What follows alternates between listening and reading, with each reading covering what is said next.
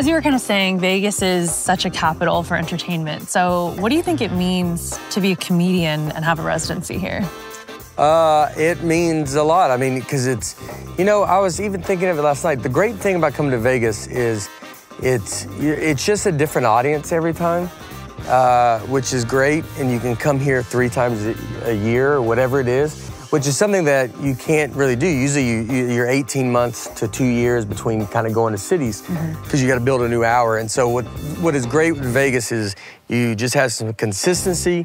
And so coming here, this is like an awesome theater. And these are kind of wonderful settings for, they're very intimate. Be sure to check out the full season of Check-In on Wynn Las Vegas YouTube.